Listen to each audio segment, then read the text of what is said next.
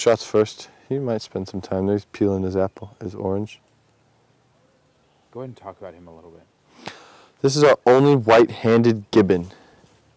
A white-handed gibbon from Southeast Asia, Thailand, the Malaysian Peninsula, Laos, up into parts of China. Now this is not a monkey, this is an ape. Gibbon is a small ape. The difference between a monkey and an ape, a monkey has a tail, an ape does not. So he's one of your smaller apes compared to your big apes, which are chimps, orangutans, and gorillas.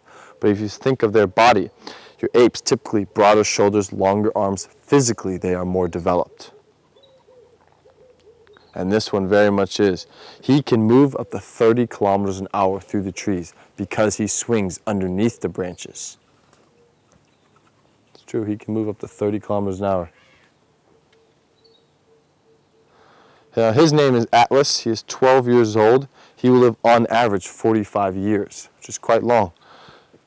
But he comes to us from a zoo in Bloemfontein in South Africa. Getting his feet. Yeah, we as humans are the only primate that does not have that opposable big toe. Yeah, this ought to be interesting.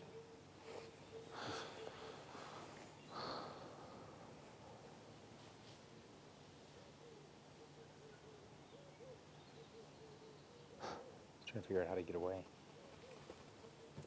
He's not nervous by that lemur, though. He's not? No. Got no need to be. Just stand still. Wow. You see, because we have no contact with him.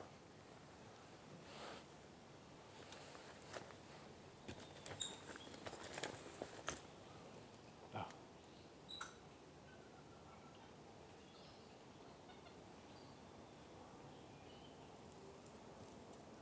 He's your little man of the forest. He is. He really is the way he moves.